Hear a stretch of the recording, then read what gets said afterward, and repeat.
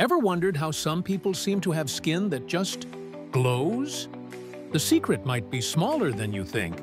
We're diving into the world of copper peptides, and it all starts with one man, Dr. Loren Pickart. Back in the 70s, he discovered a specific copper peptide in human plasma that was key to tissue repair. Talk about a eureka moment. So, what are they? Imagine tiny protein fragments that love to bond with copper ions.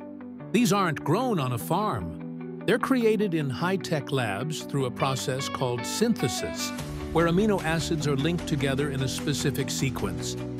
This ensures they're pure and effective. While you can't really say one country produces the most, like it's a crop, the biggest markets for skincare innovation are places like South Korea, the US, and Japan. And that's where you'll find the most consumption, too. From anti-aging serums that help smooth fine lines to creams that support your skin's natural repair process, copper peptides are the unsung heroes in your bathroom cabinet. They're like a personal trainer for your skin, encouraging it to act younger and healthier. So next time you see copper peptide on a label, you'll know the incredible science behind it. If you found this fascinating, smash that like button and subscribe for more skincare secrets.